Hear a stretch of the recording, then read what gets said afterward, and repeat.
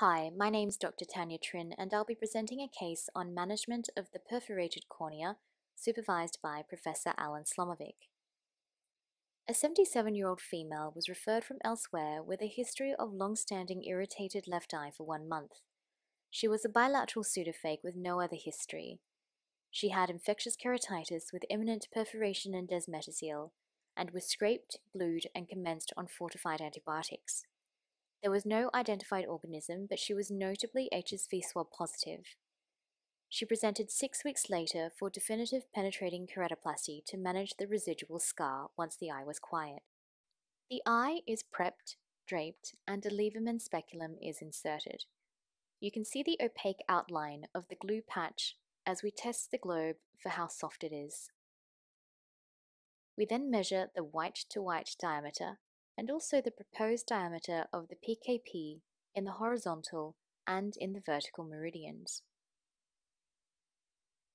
We notice that there's a fair amount of posterior pressure, so we swap the Lieberman speculum for a Schiot speculum, which distracts the lids away from the globe and decreases posterior pressure.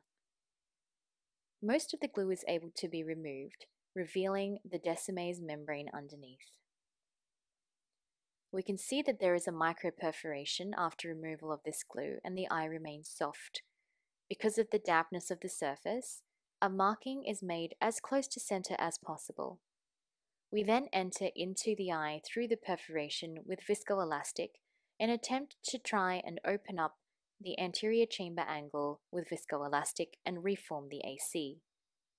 You'll note with the protrusion of viscoelastic that there's still a lot of posterior pressure, so the decision is made to swap the Schiot speculum for a plain wire speculum.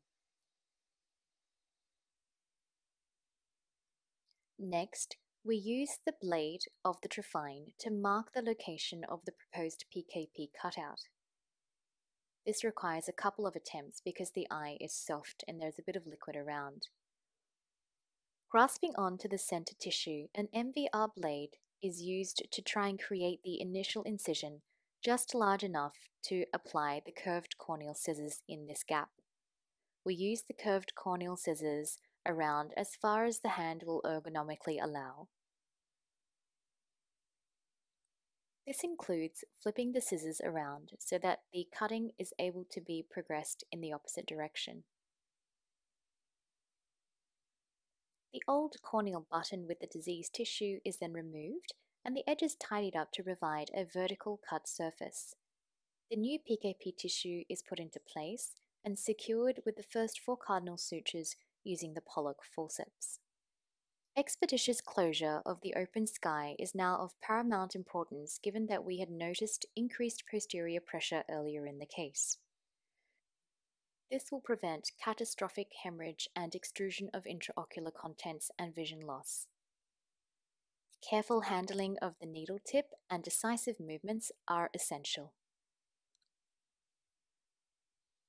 After the initial cardinal sutures are placed, they are followed by the next 4 to complete the first set of 8 interrupted sutures, and exchange of the viscoelastic in the anterior chamber is performed by irrigating and aspirating out with BSS fluid.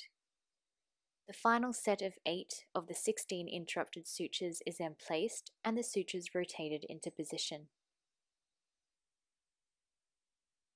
After this, there is a final exchange of any remaining viscoelastic with BSS in the anterior chamber, and the pressure of the eye is titrated, as well as checking all of the wounds for potential leaks. Learning points. 1. Control infection and inflammation as much as possible prior to surgery. This minimizes intraoperative bleeding, as seen in this case, and increases chances of graft survival. 2. Use of the Lieberman speculum may cause increased posterior pressure. A shot or wire speculum can be useful here. And 3. When you notice increased posterior pressure, expeditious closure of the open sky is important to prevent choroidal hemorrhage. Thank you to Professor Alan Slomovic for the supervision. We hope you've learned something from this case, and thanks for listening.